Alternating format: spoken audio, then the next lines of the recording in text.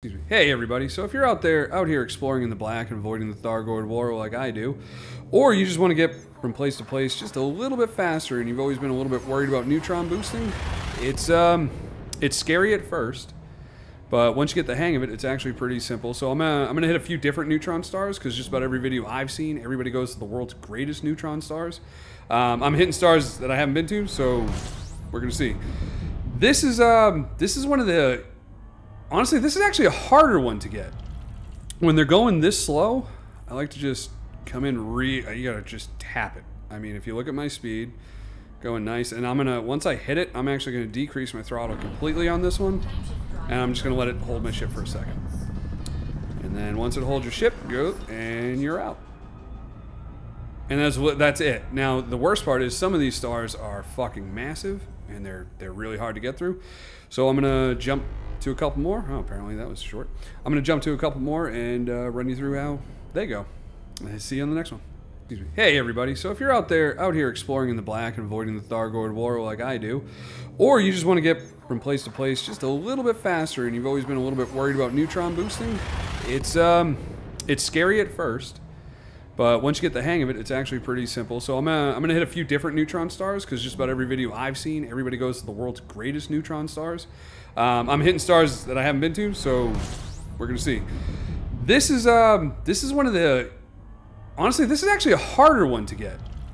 When they're going this slow, I like to just come in you gotta just tap it. I mean, if you look at my speed, going nice, and once I hit it, I'm actually gonna decrease my throttle completely on this one, and I'm just gonna let it hold my ship for a second. And then once it holds your ship, go, and you're out. And that's it. Now, the worst part is some of these stars are fucking massive, and they're really hard to get through. So I'm gonna jump to a couple more. Oh, apparently that was short. I'm gonna jump to a couple more and run you through how they go. See you on the next one.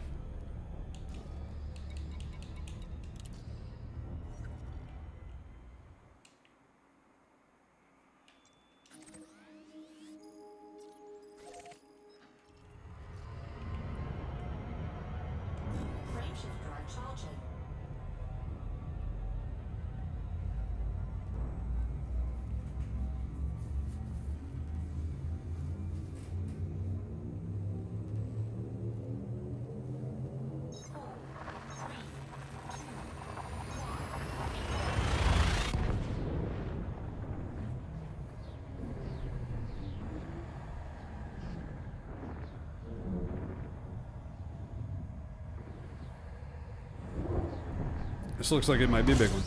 Oh, those are some big arms. These guys, these are probably the easiest ones to get into. I just sort of point my ship right here. Now, be careful, because if you get too close to that, you'll start to heat up and you'll get knocked out. So you want to stay a little bit to the side first to get closer to the tails. This is a nice long tail, so. And just see how that spiral is? Just take your ship, go in nice and easy, and the more you do this, the faster you can do it, the better you're going to get at it. But if you're nervous like I was at first, just take your ship in nice and slow. Just bring it in, bring it in, bring it in. And then again, back off the throttle. And this one I'm actually having to try to keep it in the plume a bit more. Once you're fully charged, just get the hell out. Yeah, like I said, these last two are pretty easy. I'm trying to hoping the next one's going to be a difficult one, so we'll see. Well, looks like this is going to be my last one. I tried to find some of those really extreme, crazy ones. If you do happen to run into one of the extreme, crazy ones, and if you're asking yourself, what's he talking about? You'll know when you find it. They're just super, like, fast beams, and they're loud as shit. When you get into the system, all you hear is... sorry about that. You're going to kind of treat it the same way. Don't do what I just did right there. I went in a little too fast and I wasn't paying attention. On those really crazy ones, though, just kind of hug the side, get in, get out, same way you would on anything else. Another thing, if you do what I just did and you kind of screwed up, you can easily go right back in, or you can actually turn your ship. You can fly directly into the center of these, like you're going towards the star. I don't recommend that, just in case if, again, you're kind of like me, you're not always paying attention, you'll go into the star. So, yeah, just get your frameshift drive ready to go, and let's see, for me, I think that puts me at like 190. What's that give me? 202. Which is pretty good. I didn't realize. I must have done something or jettisoned some shit because I used to be down to 197. So, but yeah, there you go. Neutron jumping is super easy.